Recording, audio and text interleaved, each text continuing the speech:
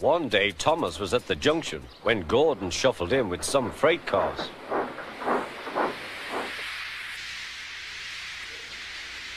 Phew, remarked Thomas. What a funny smell. Can you smell a smell? I can't smell a smell, said Annie. A funny, musty sort of smell, said Thomas. No one noticed it till you did, grunted Gordon. It must be yours. Not long ago, he had fallen into a dirty ditch. Thomas enjoyed teasing him about it. Annie, Clarabelle, do you know what I think it is? It's ditch water.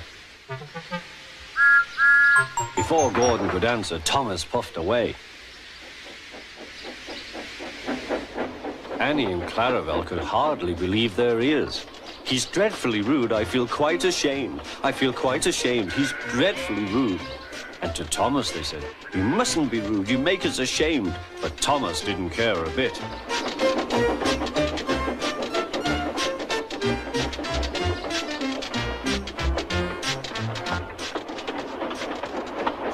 That was funny. That was funny, he chuckled. He felt very pleased with himself.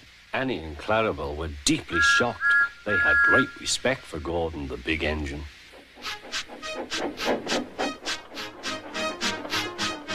Thomas left the coaches at the station and went off to the mine for some cars. Long ago, miners digging for lead had made tunnels under the ground. Their roofs are strong enough to hold up cars, but not the weight of engines. A large notice warns them not to enter the area. Danger! Engines must not pass this board.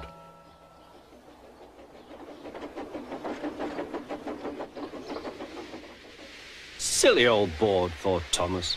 He had often tried to pass it, but had never succeeded. But this morning he had made a plan.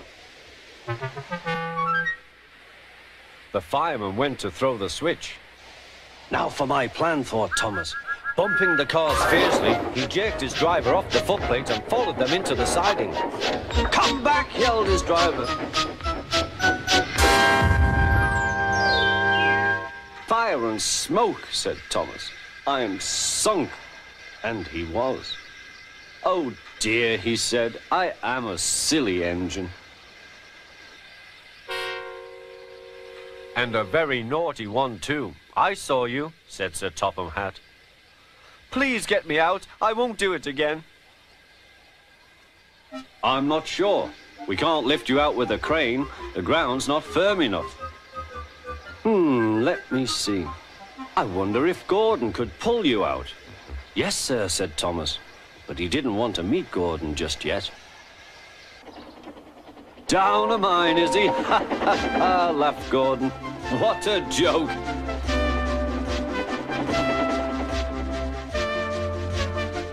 Poop, poop, little Thomas.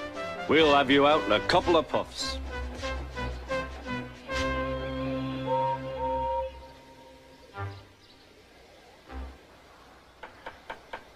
Strong cables were fastened between the two engines. Are you ready?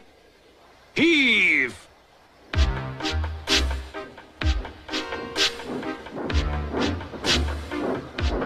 It was a lot harder than they all thought, but at last Thomas was free. I'm sorry I was cheeky, said Thomas. That's all right, Thomas. You made me laugh, replied Gordon. I'm in disgrace. So am I, said Thomas. Why, so you are, Thomas. Shall we form an alliance? You help me, and I'll help you. Right you are, agreed Thomas. Good, that's settled, rumbled Gordon.